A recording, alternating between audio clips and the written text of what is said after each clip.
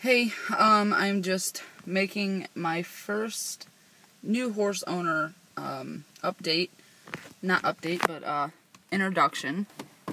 I am where my horse is, and this is the stuff I'm taking out to groom him.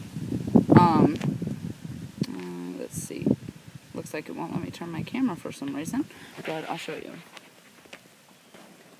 I have some bug spray, his lead rope, a brush, a comb, scissors, detangler, which I don't even need because it's empty.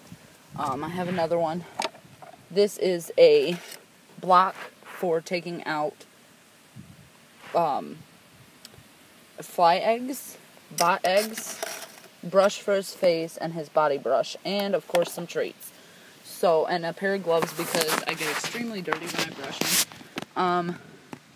I'm just going to walk him today and maybe brush him a bit and clean him and make sure he has no fly eggs on him. Because, which I did not know, bot eggs, the things you see on people that dig in your skin and they literally come out and grow in your skin as a maggot, also like to lay their eggs on horse hair.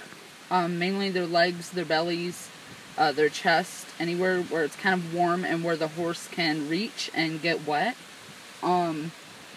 Because apparently they lay their eggs there because when a horse goes to like bite them off or like bite that area to itch, it moistens the eggs and they hatch, or they get up in the horse's mouth or even in their stomach and they grow. So you have to make sure that you keep bot eggs off of your horse.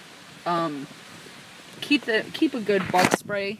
I have Bug Block in a big purple bottle, and it works pretty good.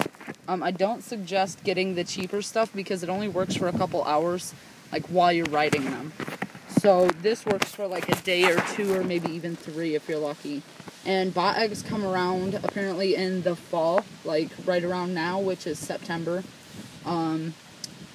So keep an eye on that. And I'm going to brush Strike down, and I'll probably make a video of him. But I'm going to show you, he's out in his field right now.